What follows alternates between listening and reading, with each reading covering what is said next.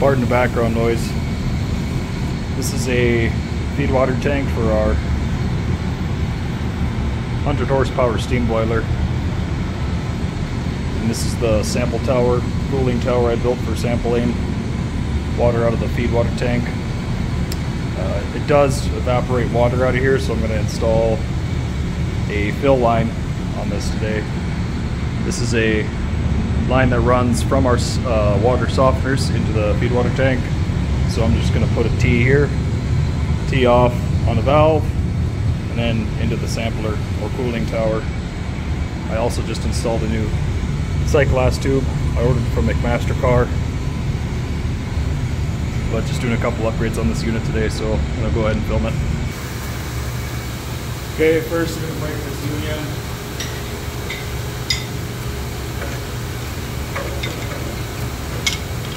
Using some Milwaukee 10L pipe wrenches. These are awesome for working on 3/4 and half-inch line.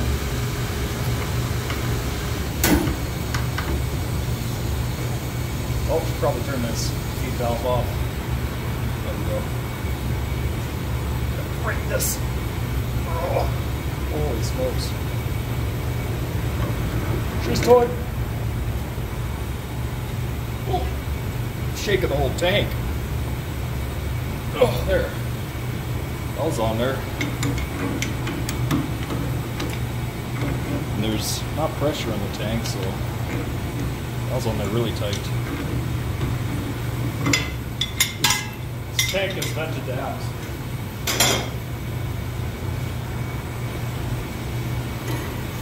Okay, got this off. Pull this out.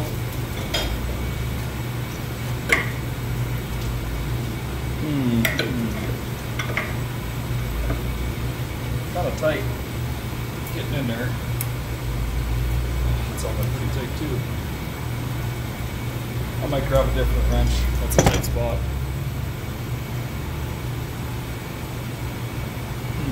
One sec. Okay, I got these 16-inch Cobras on here. These seem to fit a lot better. Oh yeah.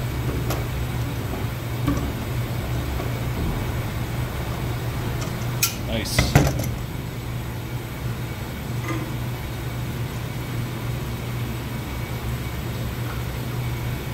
Okay, I'm gonna put some put a valve on, a T on this, and some appropriate sized nipples.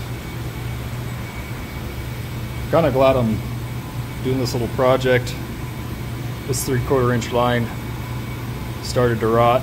This bottom end sits in water all the time. This is basically a float. There's a float linkage in there and a copper ball. So when the tank level drops to a certain point, it opens this little orifice in here, and this water pressure fills the tank. So this little bung end, this little strainer right here, has water in it all the time, and started corroding our. This is just Schedule 40 black iron, so only lasts so long. Okay, well I have, that's the feed water pump kicking out in the background. So here's the old one, here's the new one. We got it the same size, but running into some clearance issues. I'll have to figure out something else. Okay, I got a new 6-inch nipple from the bottom here. I was careful not to get pipe dope around the bottom of this nipple lip, so that I don't plug the screen in there or get any pipe dope into the orifice. This should all pull back as I screw this in.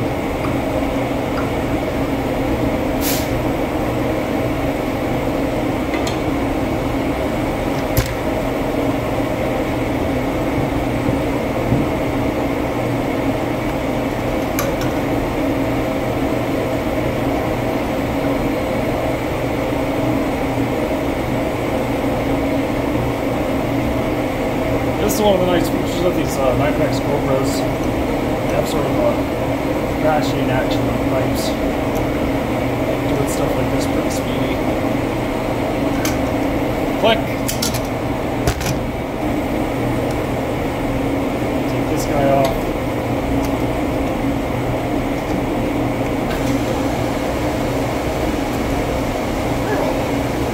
She's toy!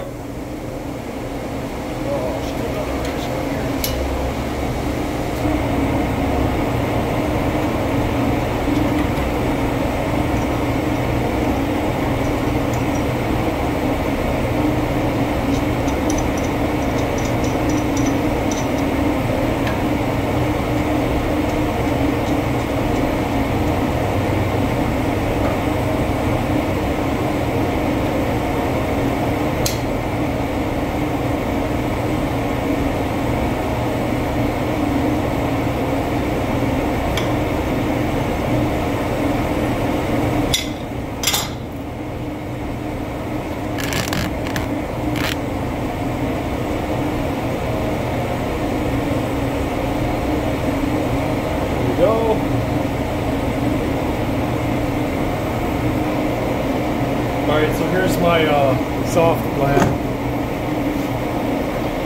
Sorry, the boiler's running in the background. This is that pipe I just took off. And this is how that's going to sit in there. So that's the old union on the bottom. I'm going to put a union up here and just cut this off the pipe so it's about the right length. Alright, so we got this threaded together. I'm just going to put this on here so I can pull a measurement from the top of the union up to this elbow that you guys can't see.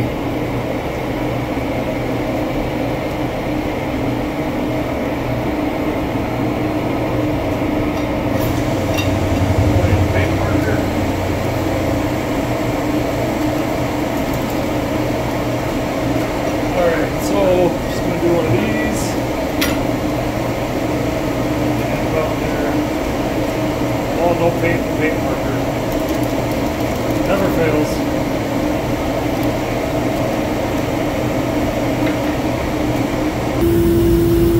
Sorry it's so noisy in here. This is the main shop. This is that piece I just measured. Got the good old rigid 500 here.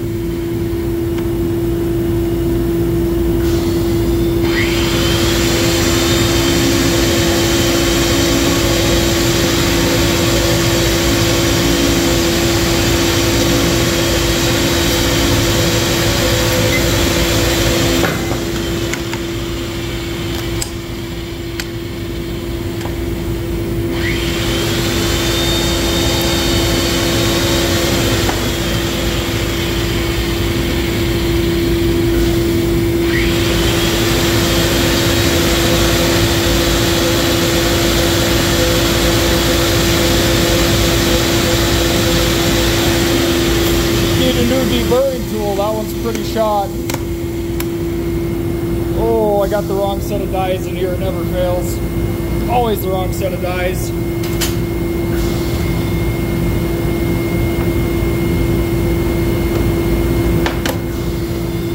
Sorry the camera's shaking around, don't have a better place to mount it at the moment. Okay, here we go.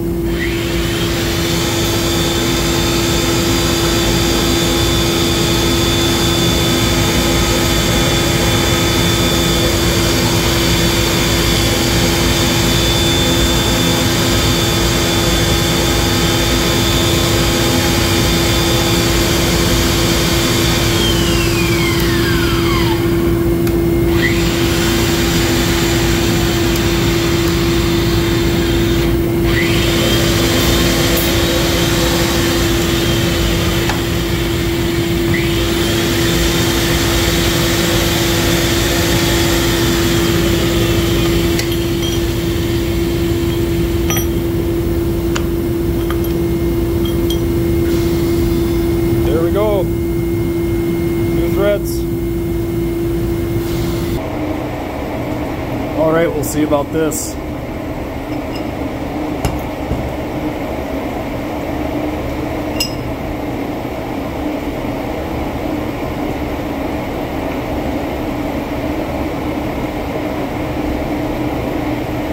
Get in there.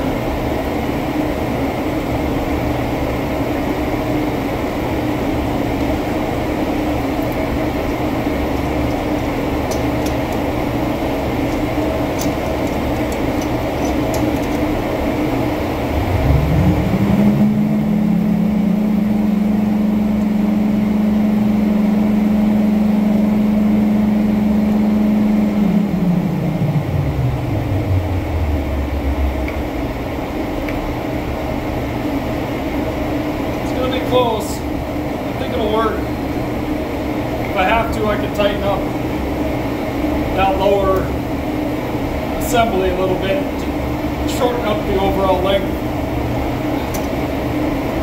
And that's about as tight as I want to go on that. Where are we at? Oh, almost. Perfect. Yeah, look at that. That'll work. Just gonna get some anti-seize on here real quick.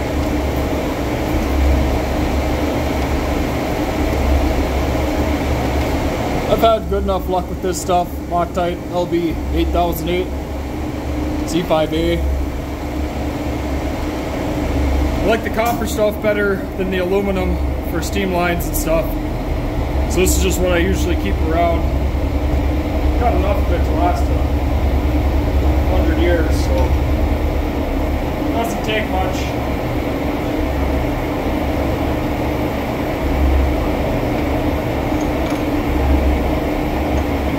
That'll do.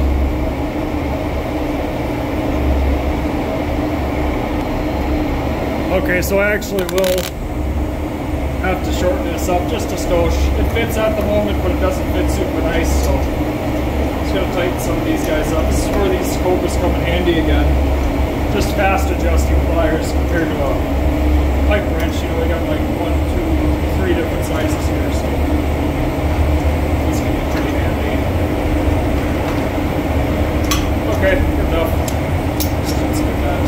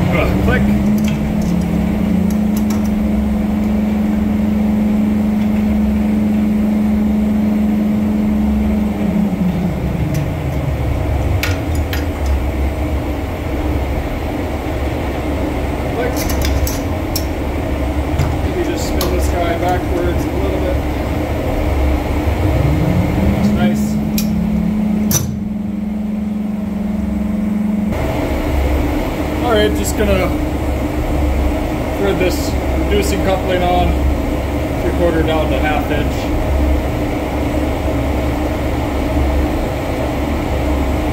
I'm gonna struggle doing that. Get pipe built all over me. There. And I've got, this is an old valve, I hope it seals up, holds pressure, we'll find out here pretty quick. Otherwise, I've got some other ones I could use, but I had this one laying around, so I wanted to use it if we could.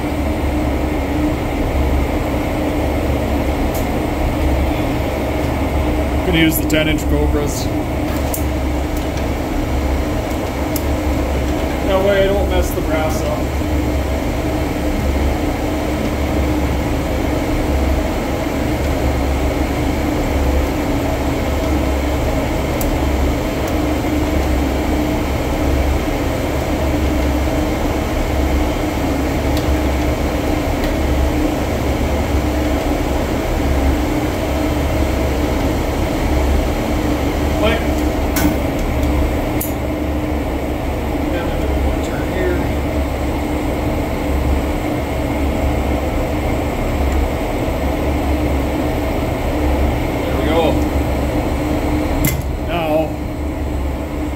This is a feed water tank again, so this feeds our boiler when the boiler calls for water.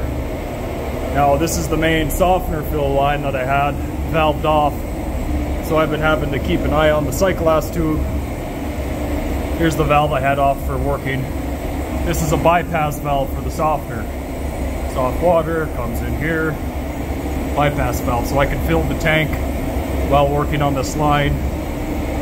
Mostly just for cleaning the screen or working on the small orifices in here, which do plug from time to time. So now I'm just gonna run a nipple out of here, probably a 90-degree elbow, to fill this cooler off. Fill the cooler out. Fill. Yep, up. Okay, I'll do that.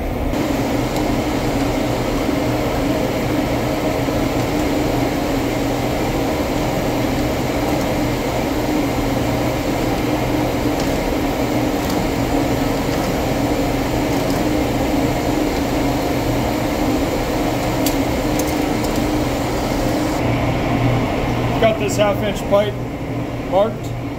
I don't have to thread this end because it's just going to be sitting right above the cooling tower. So I'm just going to cut it on the dry cut saw here.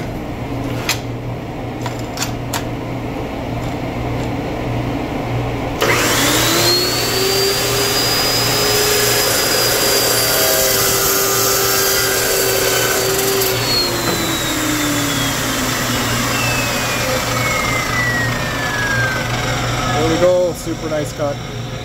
I'm going to deburr that a little bit. Alright, just to give myself some extra room, I'm going to quick take this flare fitting off.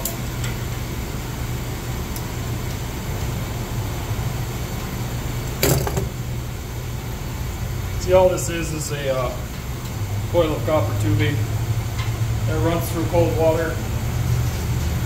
Because the feed water tank here, we have a Spence valve on it, so it keeps the feed water tank at about 150 degrees or so, which cuts down on our chemical usage for water treatment. So it pays to have this tank heated.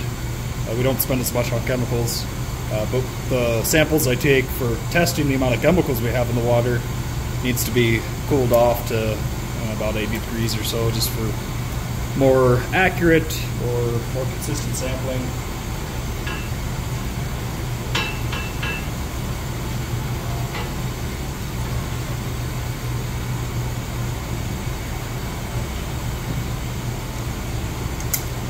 "12-inch Cobras." Love the Cobras. Oh, look how nice and fast that is. So windy. I think I left myself plenty of room. Yeah, I did.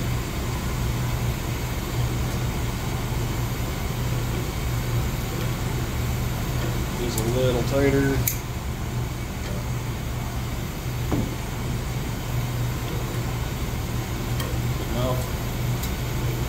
Plumb that up a little bit. There, nice and plumb. I'll just drop this coil pack back in here.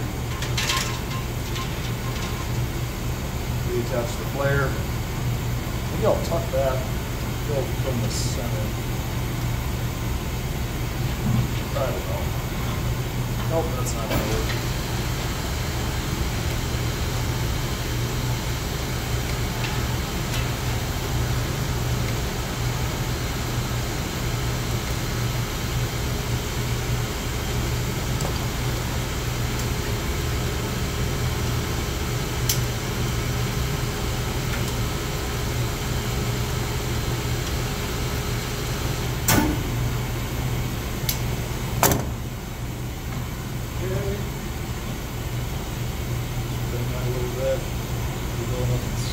Touchy, nothing that matters.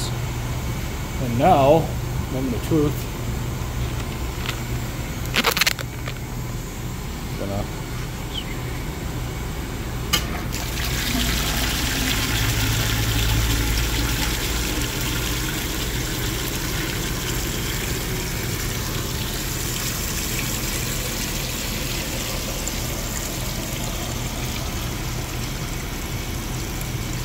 yeah. Works good. I did notice that, grab a light. It looks like this strainer right here had been damaged in the past, and I think we're leaking just a little bit of water out of it. I'm not sure if it's cast iron or brass. I guess it's cast iron. But I think when I was tweaking on this pipe up here to take it off, the old one, I opened that crack up a little bit. Looks like it's actually somebody tried to repair it in the past. Almost looks like a weld tack right there. Actually, that's exactly what that is. This is cast iron. I'm not surprised that that broke when I was reefing on this thing a little bit. I should have been more careful, but I think what I'll do is I'll just TIG braze that up real quick, and that should seal it right back up. Just got a DC TIG welder and some brazing wire. Might be able to just even do it with the water on. But other than that, it works good. I was using my Shubi nipple organizer. It carries a 1/2 inch and 3/4, both up to 6 inch. I was also working on the Vito ProPack Wrencher XL. Super handy bag. This is my other cooling tower. This is what I use to pull water out of the boiler. Got this skimmer tube right here. Comes down to here. This is a constant blowdown valve that sends water into our steam separator and then into the trough. Then I've got a T on a flow adjustment valve from McMaster into this stainless steel. This actually used to be a screw auger or a screw conveyor, a stainless steel screw conveyor that I tore the guts out of and sealed up real nice. And I've got the sample tube running into this little steel cup, and that runs down into the trough, so I'm not spilling water when I'm taking samples from this particular location. This is another soft water line that I have for rinsing out sample vials, and then I've also got another fill valve right here for this particular sampler. This one's a lot easier to put these accessories on because it's right next to this trough right here. This is a drain line for the sample tower. If I open this valve up right here, this line, this 3/4 inch line that runs to the bottom of this cooler is actually primed with water. So I'll open this valve and it'll actually drain the entire tank of water, even though, as you can see, the valve's most of the way up the tank. So it makes flushing this tank out a breeze. I do have some plans later on to do something like that here, but I'll have to figure out a way to run a garden hose across the floor, or, you know, there's that whole issue. I don't want to run over anything overhead, because then you deal with having to pump it and pressures and whatever. It just doesn't make a whole lot of economic sense. But there we go, nice little project done. Thanks for watching.